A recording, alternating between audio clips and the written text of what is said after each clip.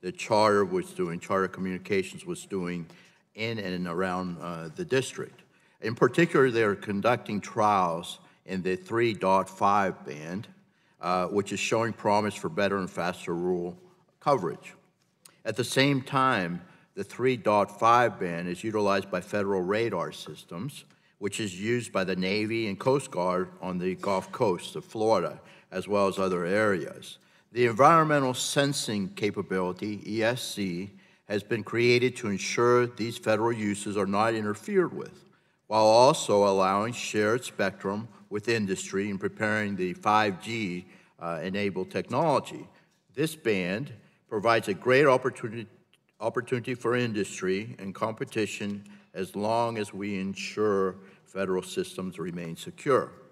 What is the status of ESC implementation and interference sensitivity standards, please?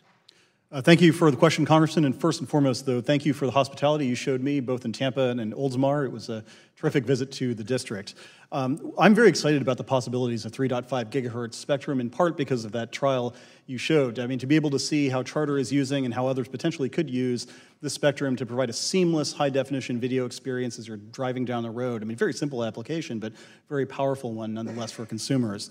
The ESC is a critical part of that, and so I'm happy to report that we are actively working with both NTIA and the Department of Defense on the testing. The testing is very complex, and so I can't give you a definitive time frame on when it is going to be completed or what the results might show, but do know that we are working as quickly as possible to wrap that testing up to enable ESC to allow shared use of this valuable resource. Very good. Commissioner O'Reilly, I know you're leading the charge on the 3.5. Do you have anything to add to that?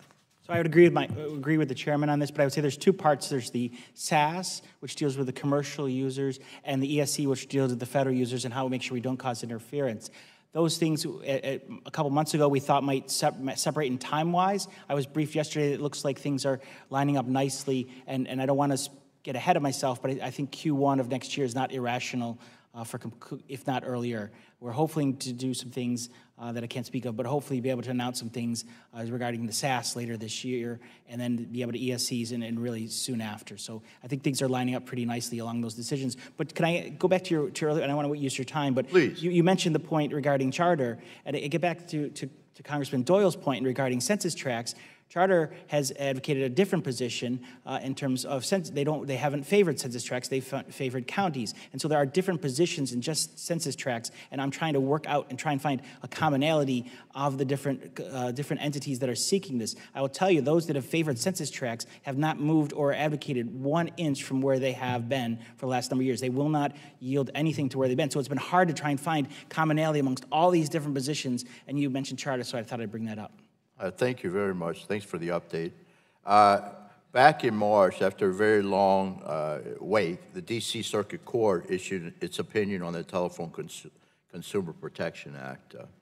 In particular, this ruling invalidated the definition of an auto dialer and also did away with the Commission's reassigned number and safe harbor rules. In light of this opinion, what action is the FCC taking to establish valid TCPA definitions and rules that target bad actors but do not put everyday Americans at risk to lawsuits? Commissioner, maybe, Mr. Chairman, can you address that?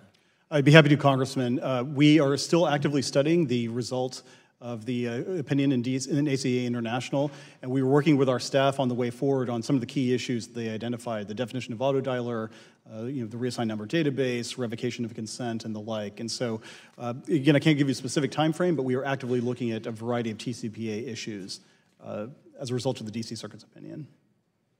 Well, Madam Chair, I've got one more question, but I'll go ahead and yield back my time, and I'll submit it for the record. I appreciate it. Thank you. Thank the gentleman. The gentleman yields